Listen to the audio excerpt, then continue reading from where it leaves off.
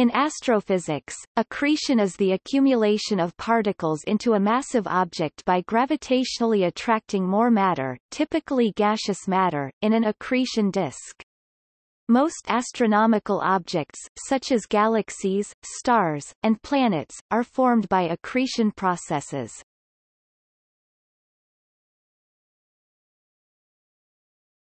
Topic. Overview. The accretion model that Earth and the other terrestrial planets formed from meteoric material was proposed in 1944 by Otto Schmidt, followed by the protoplanet theory of William McRae 1960, and finally the capture theory of Michael Wolfson. In 1978 Andrew Prentice resurrected the initial Laplacian ideas about planet formation and developed the modern Laplacian theory. None of these models proved completely successful, and many of the proposed theories were descriptive. The 1944 accretion model by Otto Schmidt was further developed in a quantitative way in 1969 by Viktor Safronov. He calculated, in detail, the different stages of terrestrial planet formation. Since then, the theory has been further developed using intensive numerical simulations to study planetesimal accumulation. It is now accepted that stars form by the gravitational collapse of interstellar gas. Prior to collapse, this gas is mostly in the form of molecular clouds, such as the Orion Nebula. As the cloud collapses, losing potential energy, it heats up, gaining kinetic energy, and the conservation of angular momentum ensures that the cloud forms a flatted disk. The accretion disk.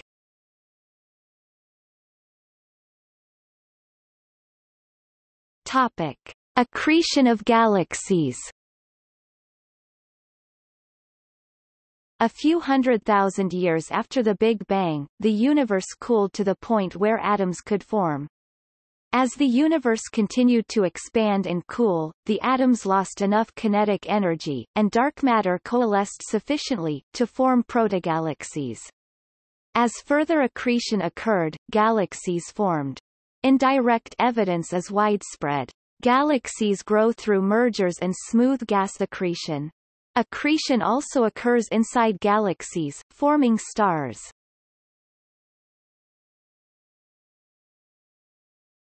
Topic: Accretion of stars. Stars are thought to form inside giant clouds of cold molecular hydrogen. Giant molecular clouds of roughly 300,000 m and 65 light-years (20%) in diameter. Over millions of years, giant molecular clouds are prone to collapse and fragmentation. These fragments then form small, dense cores, which in turn collapse into stars.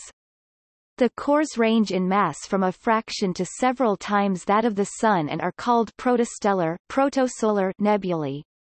They possess diameters of 2,000 to 20,000 astronomical units, 0.01 to 0.1%, and a particle number density of roughly 10,000 to 100,000 per cc, 160,000 to 1,600,000 cu/in. Compare it with the particle number density of the air at the sea level. 2.8 times 1019 per cc, 4.6 times 1020 cu/in. The initial collapse of a solar mass protostellar nebula takes around 100,000 years. Every nebula begins with a certain amount of angular momentum. Gas in the central part of the nebula, with relatively low angular momentum, undergoes fast compression and forms a hot hydrostatic non-contracting core containing a small fraction of the mass of the original nebula. This core forms the seed of what will become a star. As the collapse continues, conservation of angular momentum dictates that the rotation of the infalling envelope accelerates, which eventually forms a disk. As the infall of material from the disk continues, the envelope eventually becomes thin and transparent and the young stellar object YSO becomes observable, initially in far infrared light and later in the visible. Around this time the protostar begins to fuse deuterium. If the protostar is sufficiently massive, above 80 megajoules, hydrogen fusion follows. Otherwise, if its mass is too low, the object becomes a brown dwarf. This birth of a new star occurs approximately 100,000 years after the collapse begins. Objects at this stage are known as Class I protostars, which are also called young T Tauri stars, evolved protostars, or young stellar objects. By this time, the forming star has already accreted much of its mass. The total mass of the disk and remaining envelope does not exceed 10 to 20% of the mass of the central YSO. At the next stage, the envelope completely disappears, having been gathered up by the disk, and the protostar becomes a classical T Tauri star. The latter have accretion disks and continue to accrete hot gas, which manifests itself by strong emission lines in their spectrum. The former do not possess accretion disks. Classical T Tauri stars evolve into weakly lined T Tauri stars. This happens after about 1 million years. The mass of the disk around a classical T Tauri star is about 1 to 3% of the stellar mass, and it is accreted at a rate of 10⁻⁷ to 10⁻⁹ m per year. A pair of bipolar jets is usually present as well.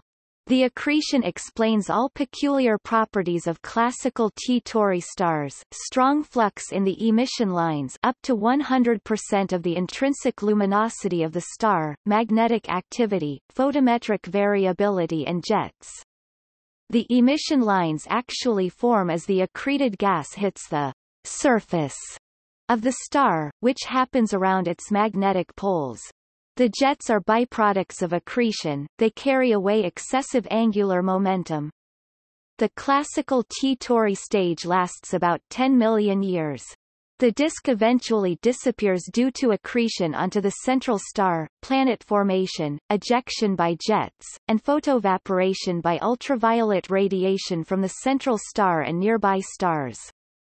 As a result, the young star becomes a weakly lined T Tauri star, which, over hundreds of millions of years, evolves into an ordinary Sun-like star, dependent on its initial mass.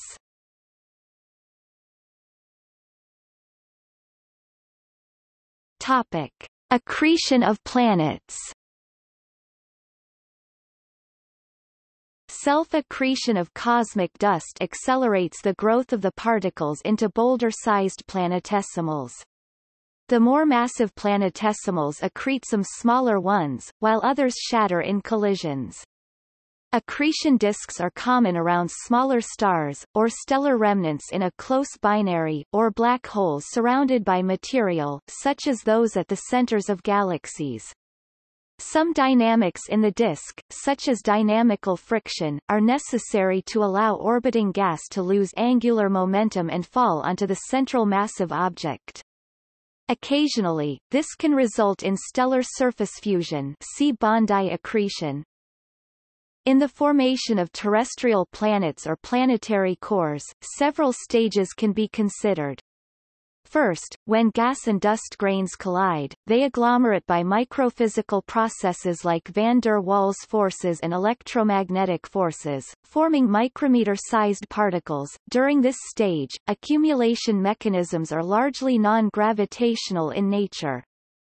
However, planetesimal formation in the centimeter-to-meter range is not well understood, and no convincing explanation is offered as to why such grains would accumulate rather than simply rebound.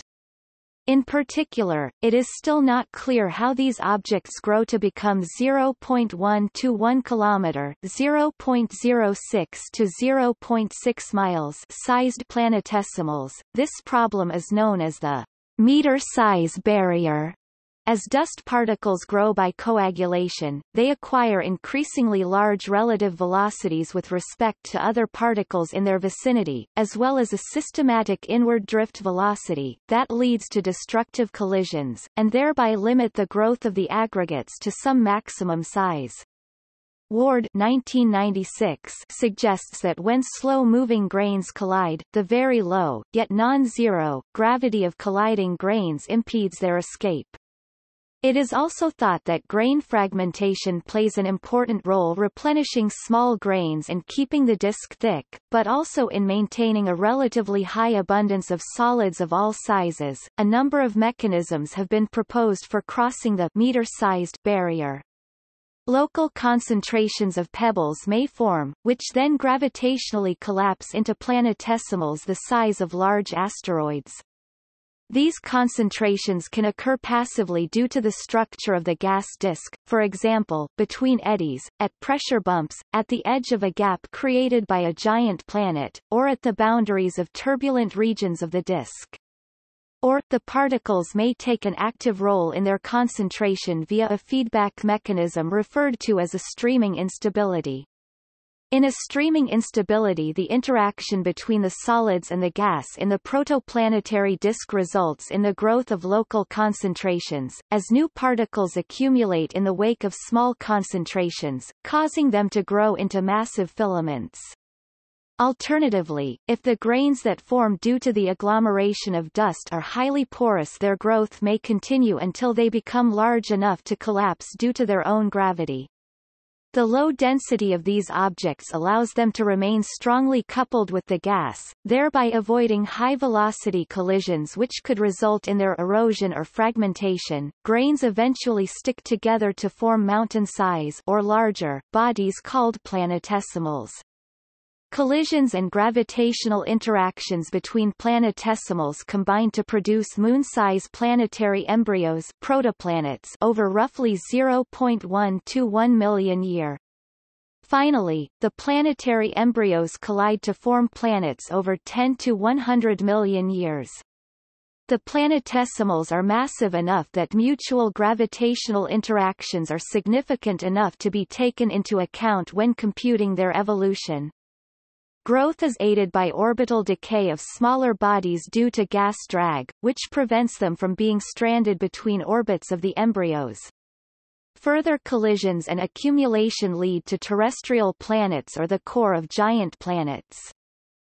If the planetesimals formed via the gravitational collapse of local concentrations of pebbles, their growth into planetary embryos and the cores of giant planets is dominated by the further accretions of pebbles. Pebble accretion is aided by the gas drag felt by objects as they accelerate toward a massive body. Gas drag slows the pebbles below the escape velocity of the massive body, causing them to spiral toward and to be accreted by it. Pebble accretion may accelerate the formation of planets by a factor of 1,000 compared to the accretion of planetesimals, allowing giant planets to form before the dissipation of the gas disk. Yet, core growth via pebble accretion appears incompatible with the final masses and compositions of Uranus and Neptune. The formation of terrestrial planets differs from that of giant gas planets, also called Jovian planets. The particles that make up the terrestrial planets are made from metal and rock that condense in the inner solar system. However, Jovian planets begin as large, icy planetesimals, which then capture hydrogen and helium gas from the solar nebula. Differentiation between these two classes of planetesimals arise due to the frost line of the solar nebula.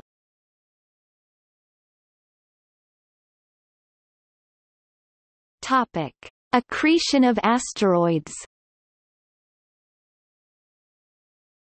Meteorites contain a record of accretion and impacts during all stages of asteroid origin and evolution. However, the mechanism of asteroid accretion and growth is not well understood.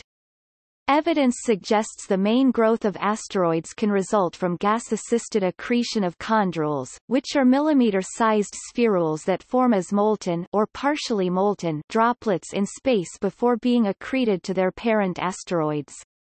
In the inner solar system, chondrules appear to have been crucial for initiating accretion. The tiny mass of asteroids may be partly due to inefficient chondrule formation beyond 2 astronomical units, or less efficient delivery of chondrules from near the protostar.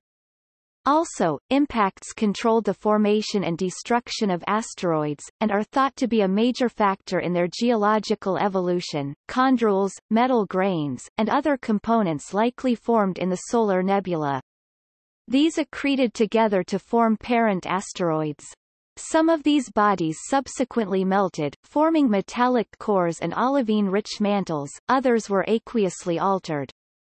After the asteroids had cooled, they were eroded by impacts for 4.5 billion years, or disrupted. For accretion to occur, impact velocities must be less than about twice the escape velocity, which is about 140 meters per second, 460 feet per second for a 100 kilometers, 60 miles radius asteroid. Simple models for accretion in the asteroid belt generally assume micrometer-sized dust grains sticking together and settling to the midplane of the nebula to form a dense layer of dust, which, because of gravitational forces, was converted into a disk of kilometer-sized planetesimals. But, several arguments suggest that asteroids may not have accreted this way.